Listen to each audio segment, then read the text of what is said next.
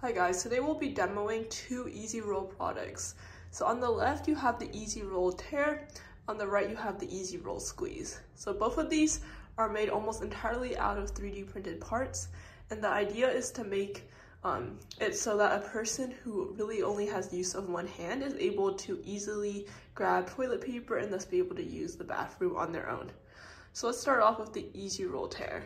And since the EzRoll Tear prints in 6 parts, so there's this body right here, which you see in yellow, and then there's 2 legs. Each leg is actually made out of 2 parts, so this allows you to actually be able to adjust the length of the leg. And this allows you to change the angle of the overall device, or if, like, depending on what toilet paper holder you use, you can make it so it's the right distance from the wall. And each of the legs is hot glued to these suction cups that you can get for like $5 on Amazon. And one handy trick we discovered was that if you just put a piece of packing tape against the wall or another surface that suction cups might not stick to so well, then the suction cups work really well. And we also have a 3D printed blade here that's, it's just 3D printed, so it's like really dull. You can see right here, it's much duller than even a butter knife. Alright, here we have a demonstration of it working. So you just grab the piece of toilet paper and pull it against that.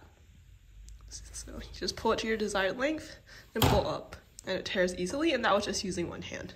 On this side we have the EzRoll Squeeze.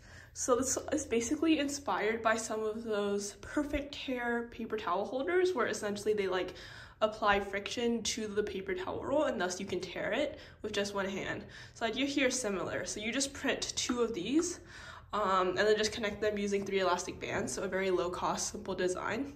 And this makes it so that it can work on basically any toilet paper roll of any width. Alright, so now the idea is as you pull on this, you can see these yellow feet are going to run into the wall, and these yellow feet are designed so that no matter how big your toilet paper holder is, they eventually run into the wall. And now they're providing friction against the roll, so you can continue to pull, or you can just tear it right off, and it has friction so it doesn't slip. So right here we can see we can go ahead and pull and then tear.